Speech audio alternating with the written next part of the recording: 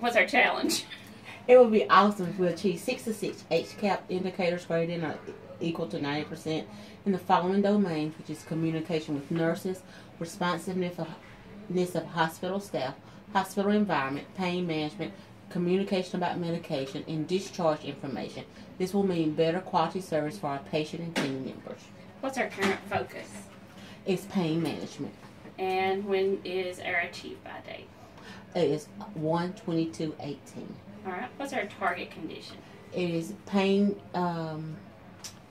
assessed and education completed during admissions, pain assessed during hourly rounding.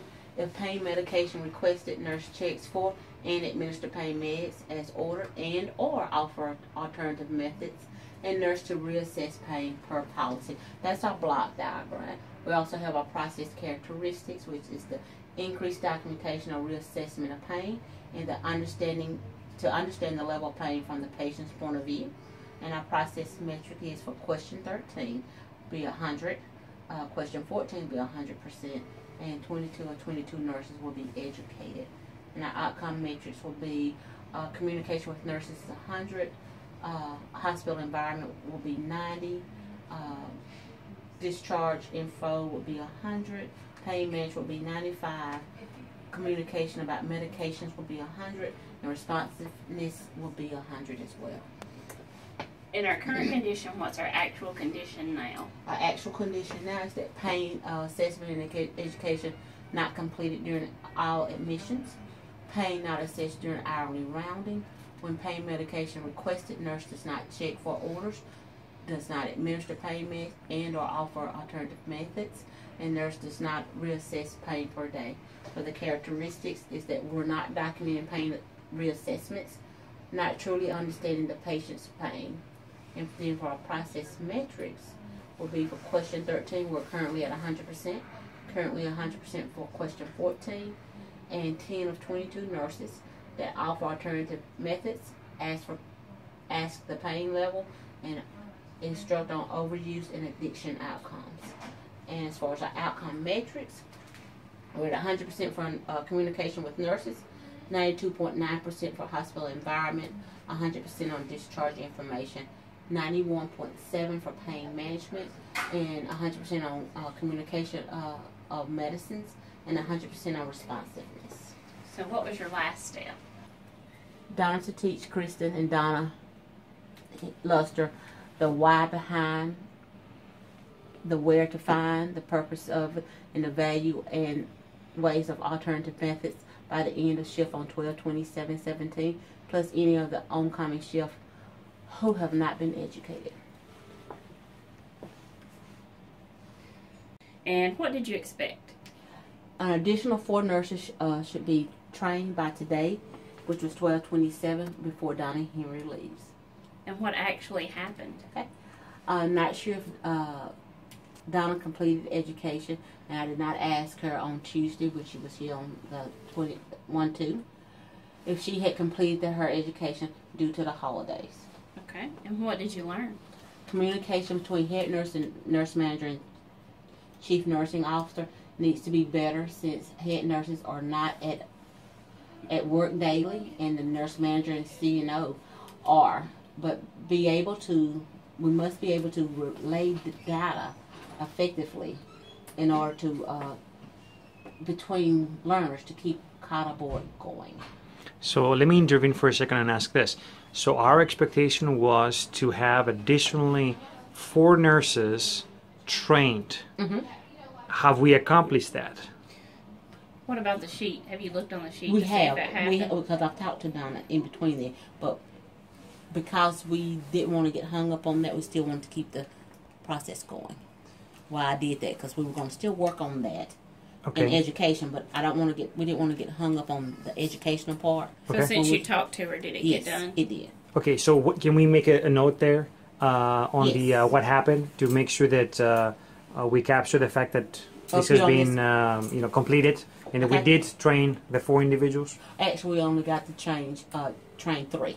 3? Because one was not. So let's do on what happened. Yep. On this one right here? Mm-hmm. Yep. So.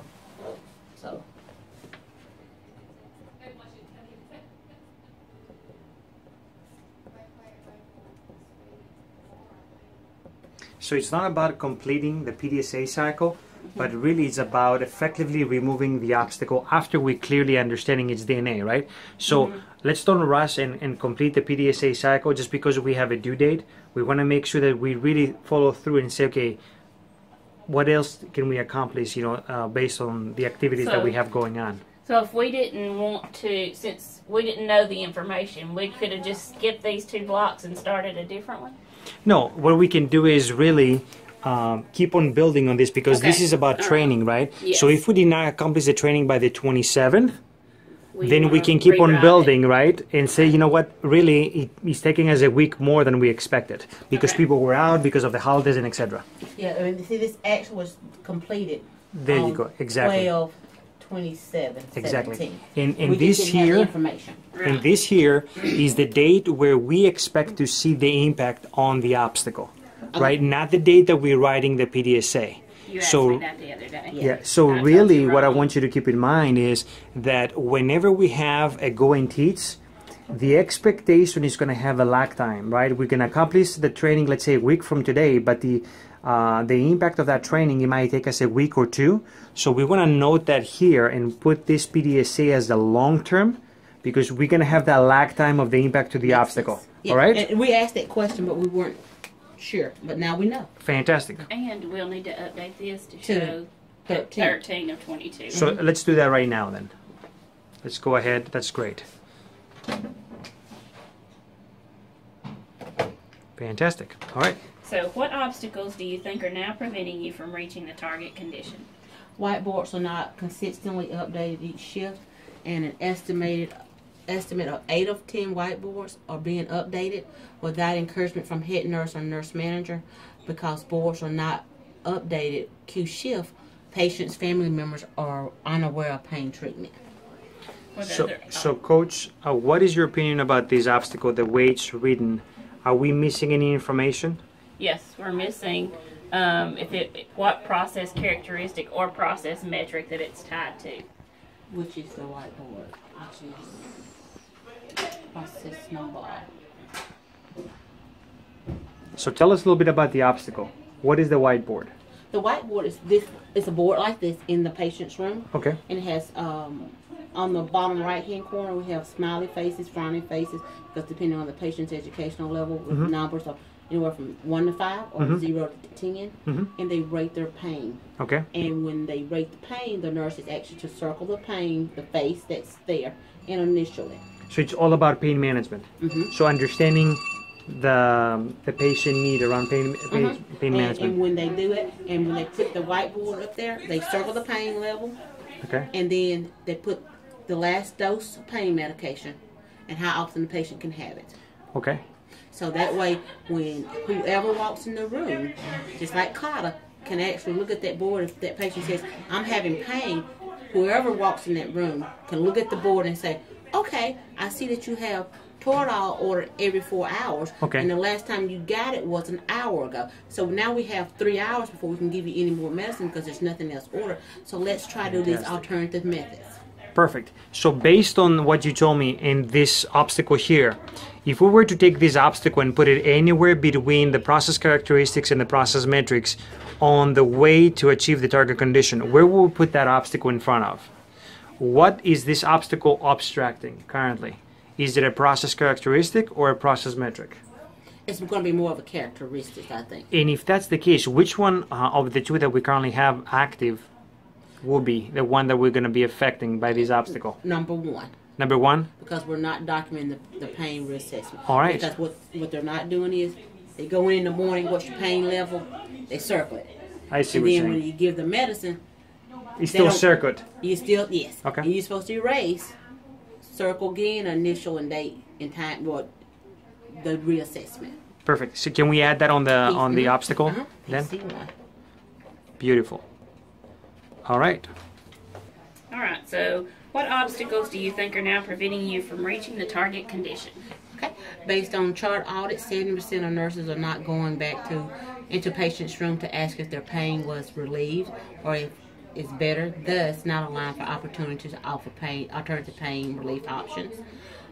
22 or 23 nurses are unaware of the importance of educating patients on outcomes or overuse of pain medication, thus causing an increased dependency on pain medication, a revolving door of patients seeking pain meds.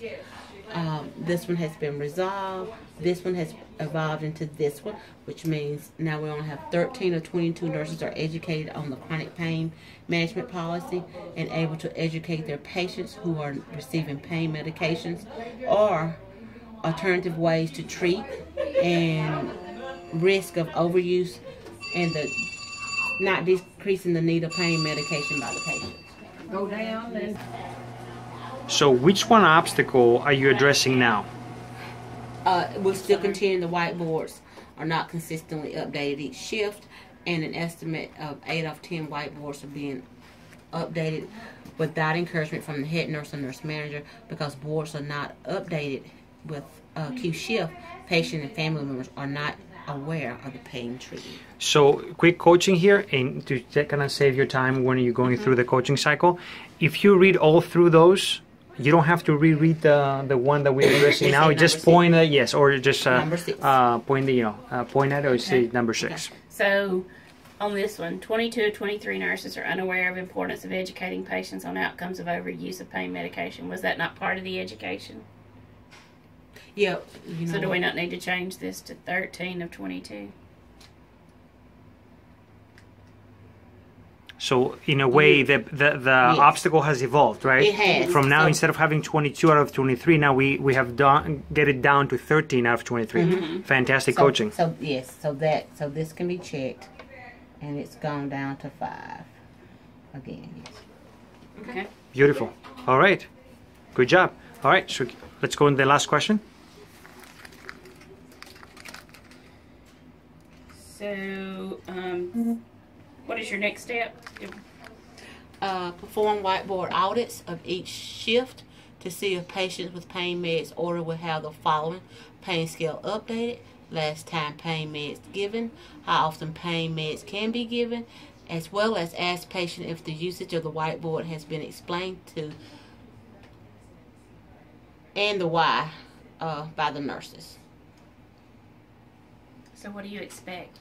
At least 50% of whiteboards on both floors will be updated, and 100% of patients will not know the purpose of the whiteboard because nursing has not explained it to them or family.